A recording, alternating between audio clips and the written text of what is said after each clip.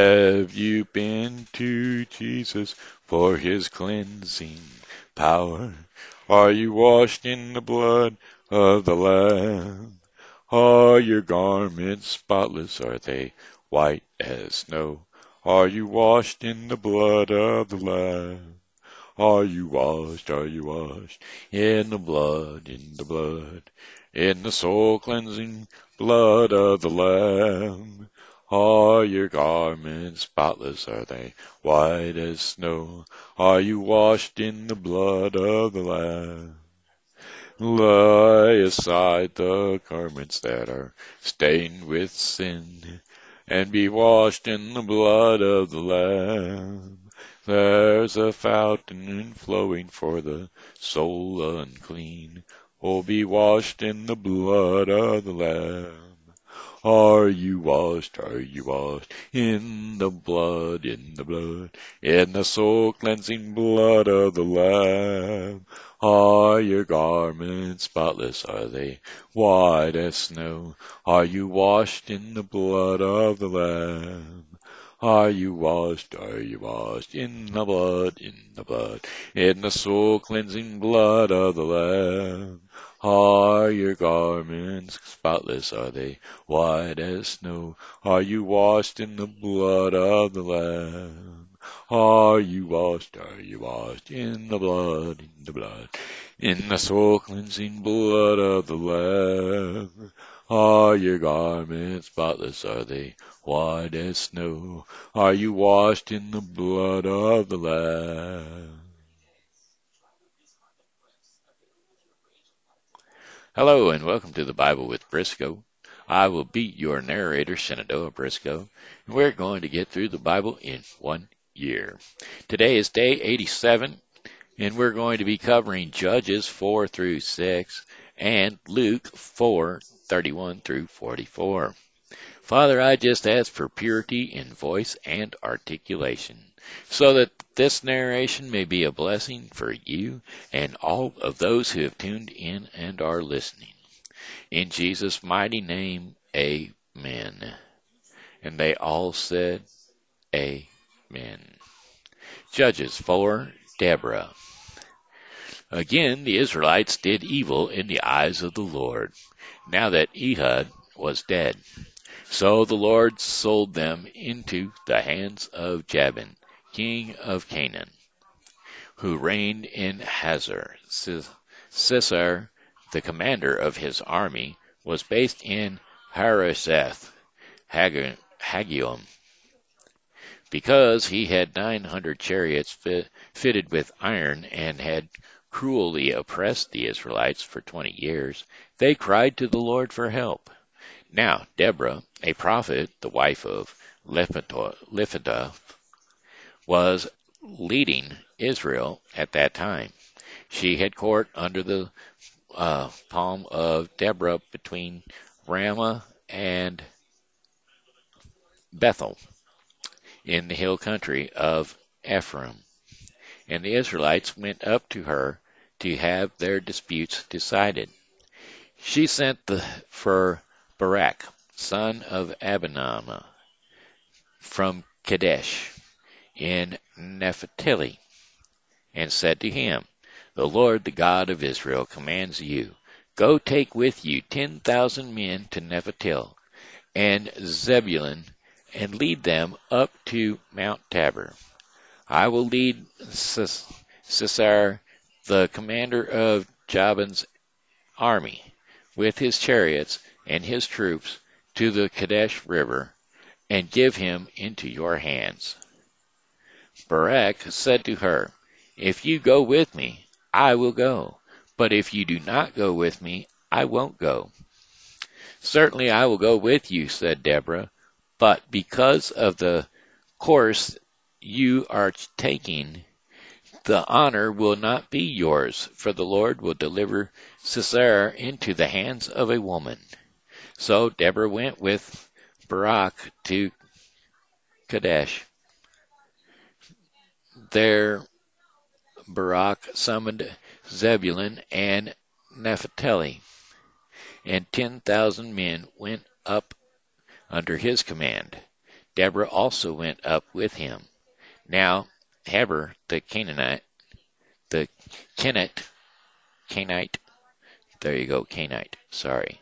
Now Heber the Canite had left the other Canaanites, the descendants of Hobab, Moses' brother-in-law, and pitched his tent by the great tree in Zaananim, near Kadesh. When they told Sisera that Barak, son of Abinadab, had gone up to Mount Tabor, Sisera summoned from Horesheth Haggayim to the Kishon River all his men and his 900 chariots fitted with iron. Then Deborah said to Barak, Go, this is the day the Lord has given Sisera into your hands. Has not the Lord gone ahead of you? So Barak went down Mount Tabor, and 10,000 men following him. At Barak's advance, the Lord routed Sisera and all his chariots and army by the sword. And Sisera got down from his chariot and fled on foot. Barak pursued the chariots and army as far as Horesheth Haggayim, and all Sisera's troops fell by the sword. Not a man was left. Sisera, meanwhile, fled on foot to the tent of Jael, the wife of Heber, the Kenite, because there was an alliance between Jabin, king of Hazar, and the family of Heber, the Kenite. Jael went out to meet Sisera and said to him, Come, my lord, come right in, don't be afraid. So he entered her tent, and she covered him with blankets. I am thirsty, he said. Please give me some water. She opened a skin of milk, gave him a drink, and covered him up. Stand in the doorway of the tent, he told her. If someone comes by and asks you, Is anyone in there? Say no. But Jael, Heber's wife, picked up a tent peg and a hammer and went quietly to him while he lay fast asleep, exhausted. She drove the peg through the temple into the ground, and he died. Just then Barak came by in pursuit of Sisera, and Jael went out to meet him. Come, she said, I will show you the man you are looking for. So he went in with her, and there lies Sisera with a tent peg through the temple, dead. On that day God subdued Jabin, king of Canaan, before the Israelites, and the hand of the Israelites pressed harder and harder against Jabin, king of Canaan, until they destroyed him. Judges 5, the Song of Deborah. On that day, Deborah and Barak, son of Abinoam, sang this song. When the princess in Israel takes the lead, when the people willing offer themselves, praise the Lord. Hear this, you kings, listen, you rulers. Even I, will sing to the Lord. I will praise the Lord, the God of Israel, in song. When you, Lord, went out from Seir, and when you marched from the land of Edom, the earth shook and the heavens poured, the clouds poured down water. The mountains quaked before the Lord, and the one of Sinai before the Lord, the God of Israel. Then the days of Shamager, son of Anath, in the days of Jael, the highways were abandoned. Travelers took to winding paths. Villagers in Israel would not fight. They held back until I, Deborah, arose until I arose a mother in Israel. God chose new leaders when war came to the city gates, but not a shield or spear was seen among 40,000 in Israel. My heart is with Israel's princess, with the willing volunteers among the people. Praise the Lord. You who ride on white donkeys, sitting on your saddle blankets, and you who walk along the road, consider the voice of the singers.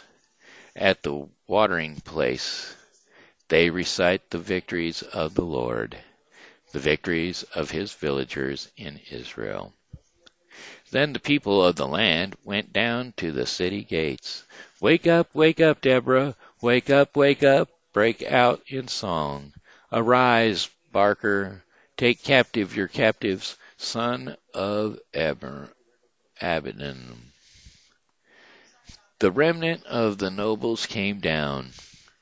The people of the Lord came down to me against the mighty, and some came from Ephraim, whose roots were in Amalek. Benjamin was with the people who followed you from Machir. Captains came down. From Zebulun, those who bear a commander's staff. The princes of Issachar were with Deborah. Yes, Issachar was with Barak, sent under his command into the valley in the district of Reuben, where there was much searching of heart. Why did you stay among the sheep pens to hear the whistling for the flocks in the district of Reuben? There was much searching of heart. Galilee stayed beyond the Jordan, and Dan, why did he linger by the ships? Asher remained on the coast, and stayed in his coves. The people of Jebulun risked their very lives. So did Naphtali on the terraced field. Kings came, they fought. Kings of Canaan fought. At Tenech, by the waters of Megiddo, they took no plunder of silver. From the heavens the stars fought. From their courses they fought against Sisera. The river Kishon swept them away. The age-old river, the river of Kishon. March on, my soul, be strong. Then thundered the horses' hooves, galloping, go his mighty steeds. Curse Morez, say the angel of the Lord, curses to its people bitterly. Because they did not come to help the Lord against the mighty. Most blessed of women be Jael, the wife of Heber the Kenite. Most blessed the tent-dwelling woman. He asked for water, and she gave him milk. In a bowl fit for nobles, she brought him curdled milk. Her hand reached for the tent peg, her right hand for the workman's hammer. She struck Sisera, she crushed his head, she shattered and pierced his temple. At her feet he sank. He fell there and lay. At her feet he sank. He fell. Where he sank, there he fell, dead. Through the window peered Sisera's mother. Behind the lattice she cried out, "Why is his chariot so long in coming? Why is the clatter of his chariot delayed?" The wisest of her ladies answered her, "Indeed," she keeps saying to herself, Are there not find are they not finding and dividing the spoils, a woman or two for each man? Colorful garments as plunder for Sisar, colorful garments embroidered, highly embroidered garments for my neck. All this is plunder. So may your enemies perish, Lord, but may all who love you be like the sun when it rises in its strength.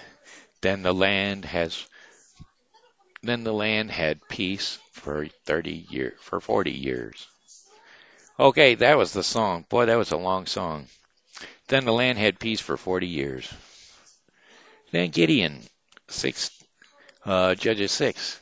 The Israelites did evil in the eyes of the Lord, and for 7 years he gave them into the hands of the Midianites.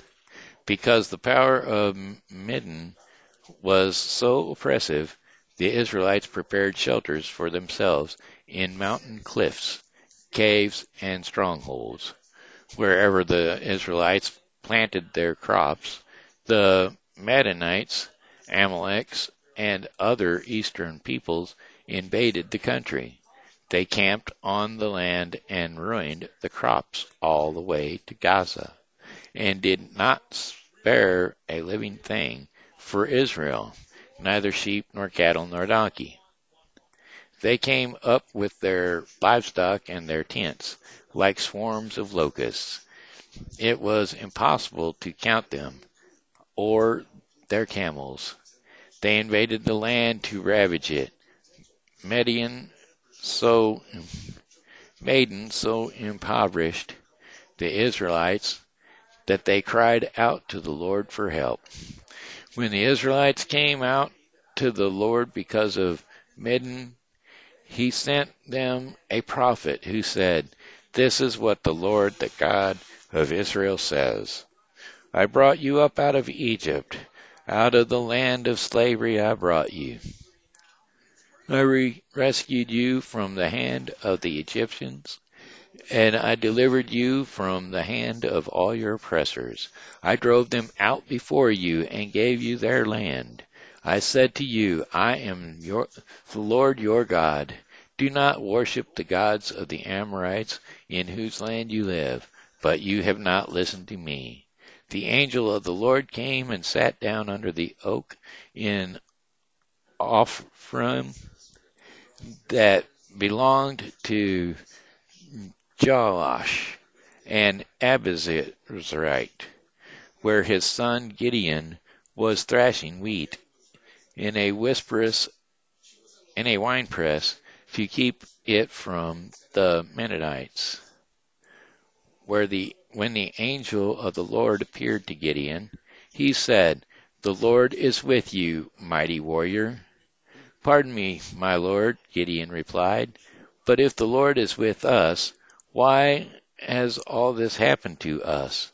Where are all his wonders that our ancestors told us about when they said, 'Did not the Lord bring us up out of Egypt?'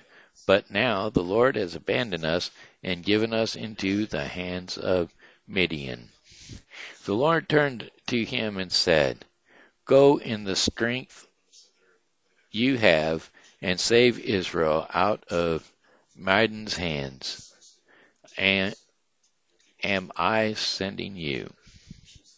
"Pardon me, Lord," Gideon replied, "but how can I save Israel? My clan is the weakest in Manasseh, and I am the least in my family." The Lord answered, "I will be with you, and you will strike down all the Midianites, leaving none alive." Gideon replied, "If now I have found favor in your eyes, give me a sign that it is really you talking to me.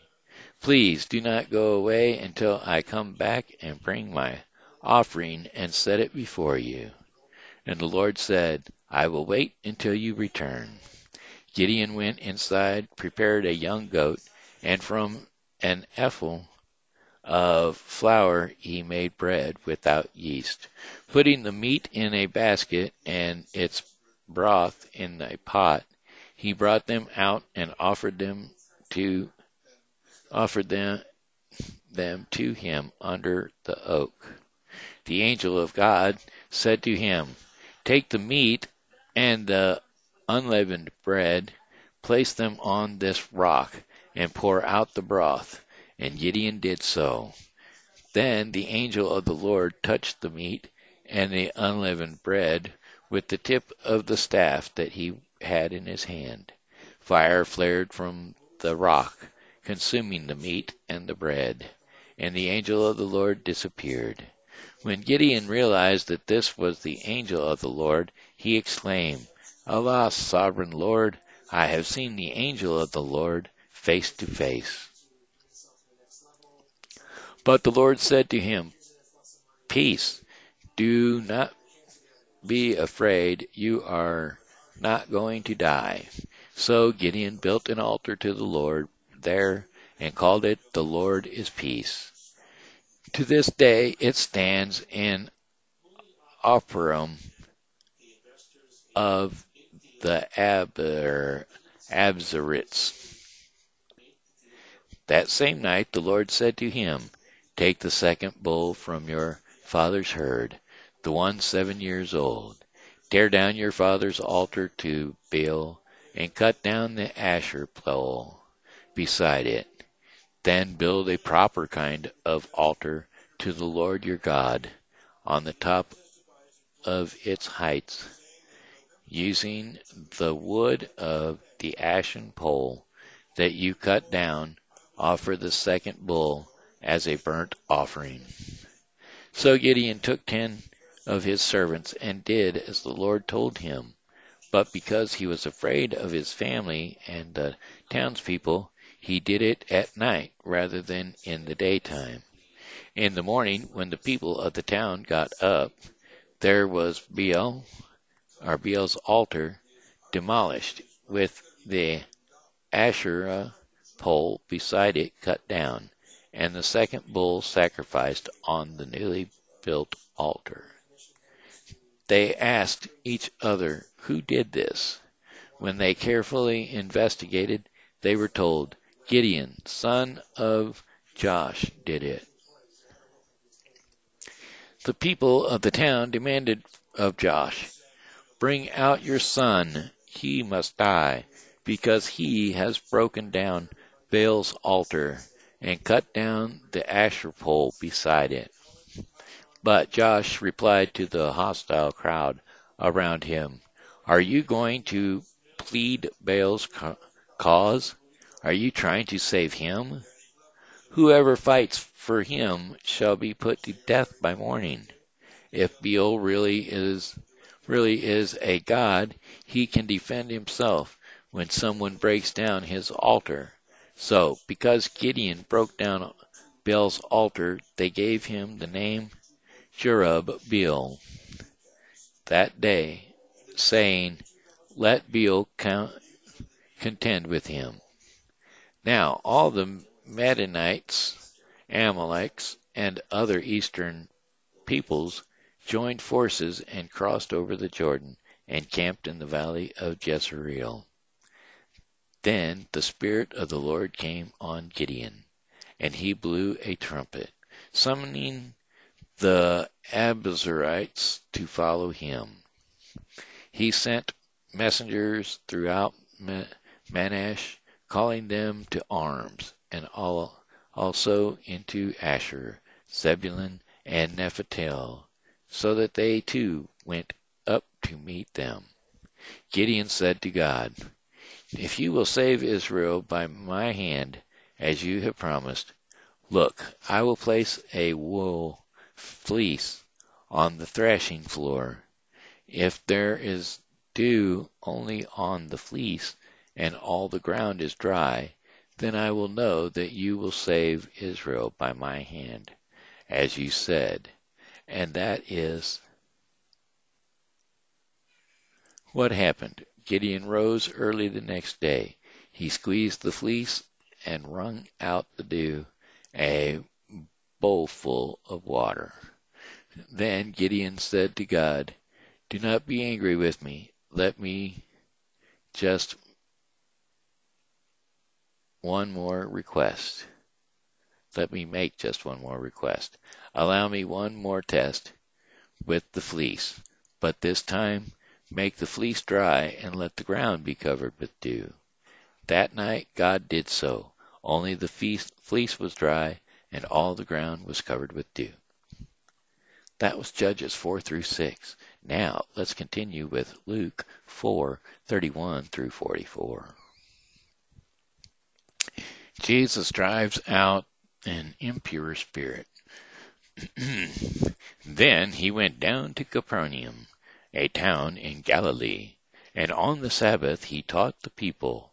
They were amazed at his teaching, because his words had authority.